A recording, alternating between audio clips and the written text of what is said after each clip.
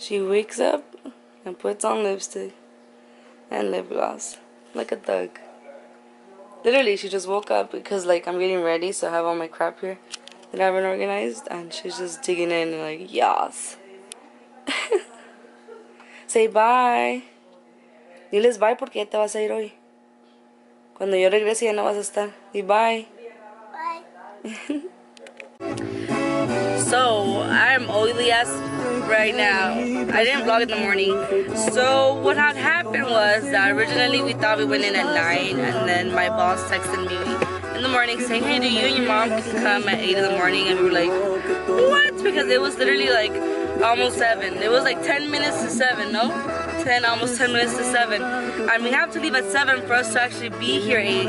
It doesn't take us an hour to get here, but because of traffic, sometimes it can. So that's why we decided to leave an hour early. And so we did come late, like maybe almost 10 minutes late.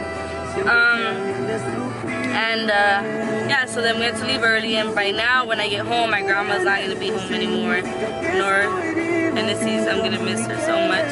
But what's it called? I was not in a good mood in the morning.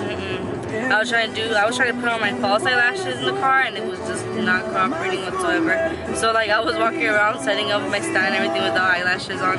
I felt bald, so I decided to put them on anyways afterwards when I was over there.